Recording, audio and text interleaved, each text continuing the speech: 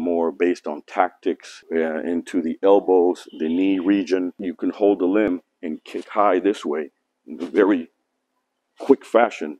More rules. They had this generalization that it was more poorer people that have to fight for a living. You know, if you talked about one style, they said, "Oh, that's no good.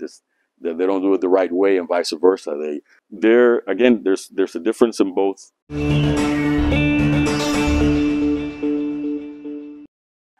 Hi, everybody. I wanted to talk a little bit about the differences between some of the Thai martial arts that people already know and some that are becoming more popular nowadays, like the old traditional styles. There's a general term called Muay Boran, which is basically, it's like an umbrella term for the old style of Muay Thai before it became a modern sport. There's a lot of different controversy and opinions on the origins and development of these styles, but I'm going to share some of the commonalities that is found throughout the history. Um, there were many styles that were developed in ancient times, um, and through their development, they were divided by regions. So you will hear names like Muay Chaya from the southern region, Muay Lopburi, Muay Korat, and Muay Tasao, which comes from different provinces in Thailand, and they each specialize in different techniques.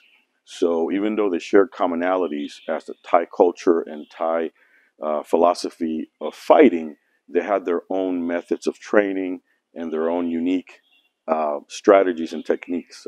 For example, Muay Chaya was very well suited for smaller people that could have a lot of mobility, and they specialize using certain parts of the body as create a compact structure so that whenever you clash with your opponent, the techniques would clash into the elbows, the knee region, and the wrist. So they had different techniques that separated them from other styles. They also specialized in a lot of different types of elbow movements.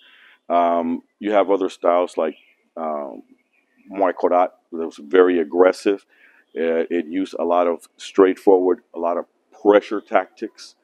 It was suited for people that were bigger and a little stronger. Not to say that anyone can uh, learn any of these styles depending on what your body structure is, but I'm saying in generalization.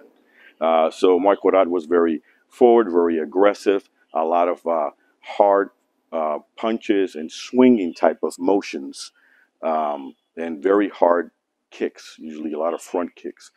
You have other styles that were more athletic and require the opponent or the practitioner to be very agile and more based on tactics and acrobatic movements. So each region, Muay Tasao, that was more kicking oriented.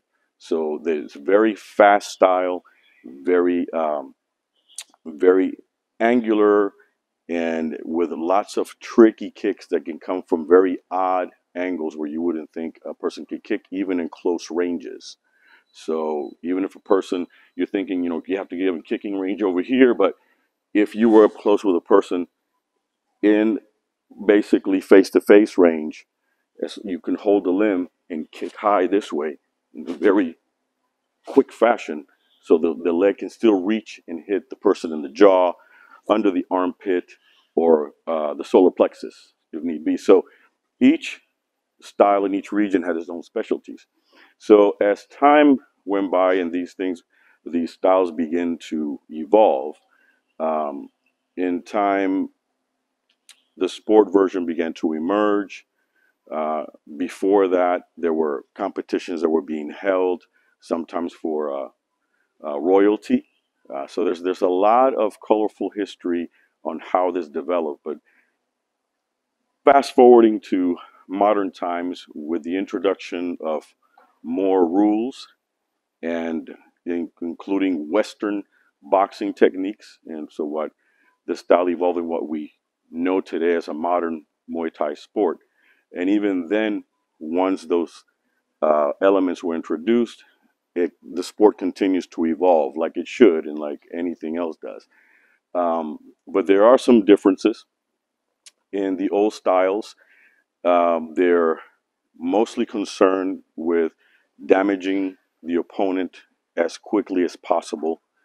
They're not interested in really having a bout. That's something that was developed as dueling became more popular between their own gyms or different styles in different regions. We get together and compare and have competitions. Things evolve. But the main premise of old style is to end the confrontation as quickly as possible with creating as much injury as you can. The mentality comes from back in wartime when the arts were more weapons based with the swords, the fandab, the staffs, the axes, when they used to fight in elephants, in these types of wars, your concern was to create damage quickly to an opponent because immediately you will be fighting somebody else or maybe more than one person. So the mentality was always to do techniques that end the confrontation very quickly and very aggressively, very decisively. So that's, of course, is different from modern Muay Thai, which is a sport that has rules. And because it has developed in time, uh, influenced by many factors, including the betting system. And some people, will say a lot of some corruption influences there. It's shaped on how the game of Muay Thai developed through time to what it is today. Another example is in old style Muay Thai, clinching was not something that was viewed as favorable. You did learn clinching techniques, but it wasn't something you wanted to engage in because it doesn't lend to ending the fight very quickly. So the minute that an opponent will try to clinch on you, you were doing something very aggressive that will not be allowed in competition today. Attacking the groin, attacking the throat, attacking the back of the head, the temples, eye gouges, uh, and in some instances even trying to break a limb. So in time, those techniques were taken away in order to have a more uh, suitable sport so that we're able to then enjoy Muay Thai what we see today. If those techniques were included today, of course, it would be a different thing and fights would not last very long. And not only would it be not right because people were basically maiming each other, and in some cases maybe even ending in death. That's not a sport, and we live in modern times, and it's not war. So there's a lot of differences and nuances on how techniques were also developed and delivered. So we covered a video now on low kicking. We'll be covering some other videos on some of the other nuances on how the elbows were delivered, the knees were delivered, why clinching was not favorable. Again, because you don't want to spend too much time engaging an opponent. Hi, my name is Mike Soto. I'm a martial arts coach, combatives consultant with over 40 years of researching, learning, and teaching martial arts. I want to invite you to my new video course, Fundamental Skills for Martial Arts and Fighting. The contents of this video series is based on my extensive research in Muay Thai, Western boxing, and Chinese and Filipino martial arts. In this course, you will learn some essential skills that will create a more connected and relaxed body structure that will allow you to deliver more power in your strikes. These body skills will create a more efficient way to use any offensive or defensive technique. You will also learn some essential footwork to guarantee the delivery of your techniques. These skills can be applied to enhance any martial arts practice and can greatly benefit anyone from beginners to advanced practitioners, regardless of style. Don't miss this opportunity to bring your martial arts skills to the next level. So techniques were developed so you don't do that. Another thing is like the round kick that modern Muay Thai has been iconically, in any time that somebody thinks of Muay Thai, they think of the round kick, right? So back in the days of the old styles, of course, the round kick existed, but not so much in the form that you see today. And depending on each style, they had their own version of how they developed the mechanics for it. It was not the technique that you see today, or it wasn't considered in such high regard because there were techniques developed to counter that kick. If you were to throw that kick the way it's thrown today, they would basically most of the time be countered by a movement that will direct the kick to either the elbow or the knee to ricochet or redirect that kick where you would end up getting severely injured in your shin or your knee if it got to hit the your opponent on the right spot. So that was not that popular back in the day, but it's popular now because those techniques do not exist in modern Muay Thai. So, and I want to make something clear. I'm not, this is not about making one style versus the other because it's all a family and it's all, they've all developed and they all have their own pluses and minuses. There's a lot of uh, rivalry between old style and new style people. You know, they all want to critique each other on what is good and what is bad, but that is not my intention because I love it all. And I think we should join instead of separate to enjoy and keep alive a lot of techniques that many people today have no idea can be very effective, even modified for the ring and definitely for real life fighting or self-defense. Um, in my personal experience, I started in 1996. I came to Thailand and I was looking for uh, particularly old style training. And at that time in Bangkok, it was a different era, a different time. This is before all the modern things that you see today.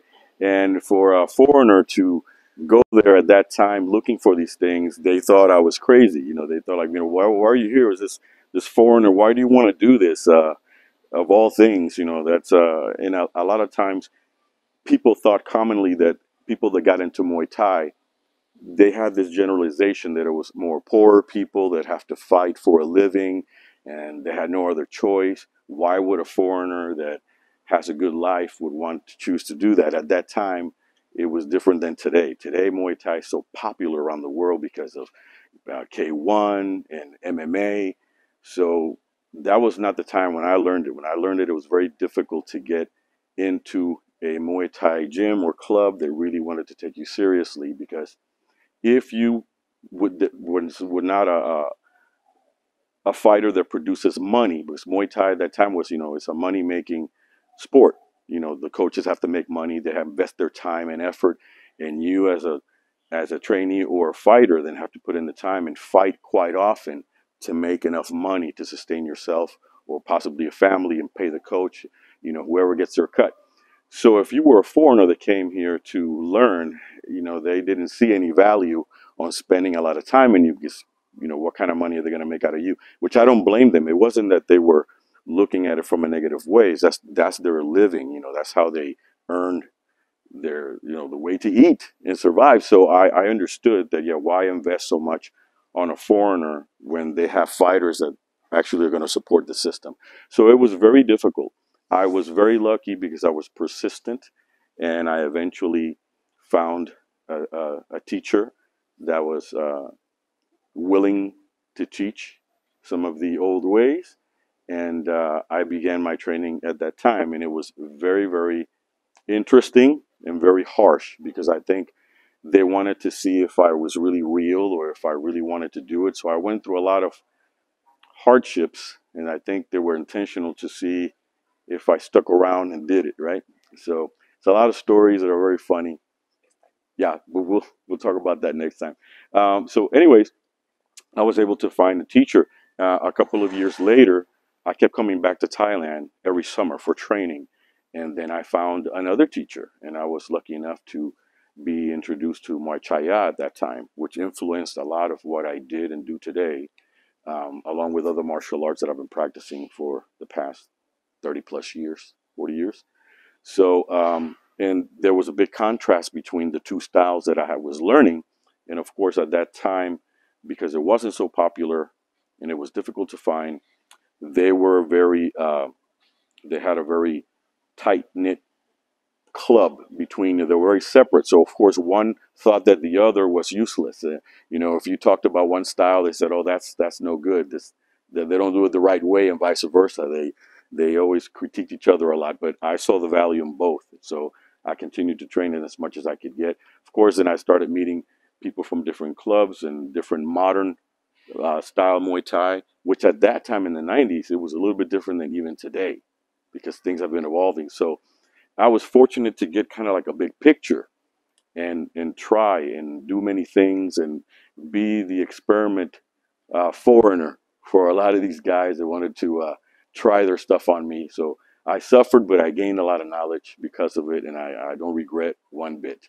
So there again, there's a difference in both methodologies and their way of approaching combat, but they're just cousins. They're just all part of a whole.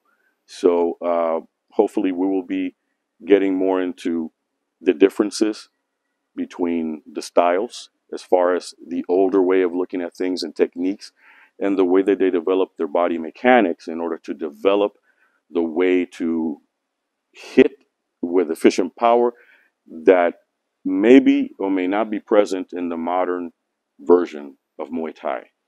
So hopefully we will continue with this series and provide you with more information.